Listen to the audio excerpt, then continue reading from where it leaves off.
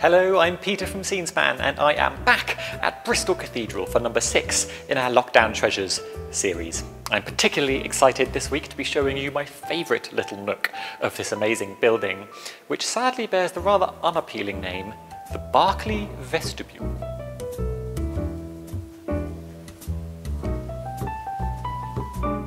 The space is so teeny that I can't actually show it all to you while I'm standing in it. It's known as the Berkeley Vestibule because it serves no real function except as a passageway from the cathedral behind me to the Berkeley Chapel below.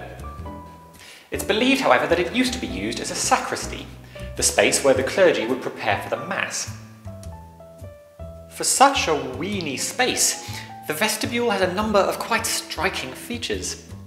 A wash basin for the priestly ablutions, an oven complete with flue, thought to be either for baking the communion bread or for heating the coals for the incense, and this beautiful skeleton roof with its large golden carved bosses. And look, a snail! So, why was such a small and apparently purely functional space decorated so lavishly? Well, nobody knows. It remains one of the great mysteries of the cathedral. Tune in next week for number 5 in the Scenespan countdown of lockdown treasures from Bristol Cathedral, when I'll be telling you a little more about these Berkeley people I keep mentioning. I'll see you then.